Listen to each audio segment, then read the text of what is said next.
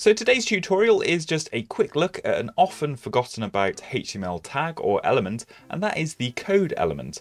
So say you're having some code on your site, so you may have a technical blog or something similar, and you wanted to put some code onto your site just to demonstrate something that you've maybe learned. You may be tempted to use something like a p tag or even just a div or a span or something, and as you can see we get this output on the right hand side, which is perfectly readable.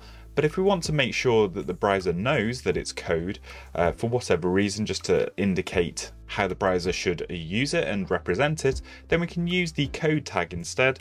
So if we just replace the p tag here with code, you can see that the browser uses a different font to indicate to the user that it is code, and of course that will have all of the implications of representing to search engines and various different spiders on the site that this block of text is actually some code. So it will obviously help with any SEO targets that you're aiming for with your particular site.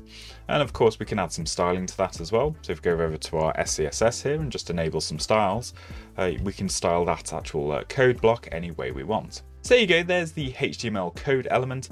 So if you haven't used it before, maybe it's something you can start using within your sites and apps. And if you have heard of it before but you've just forgotten about it, then hopefully that's just a gentle reminder that it's still there and you can use it to format your code and represent that within your browser. But that's it for this tutorial. Make sure you stay tuned for more web dev tips.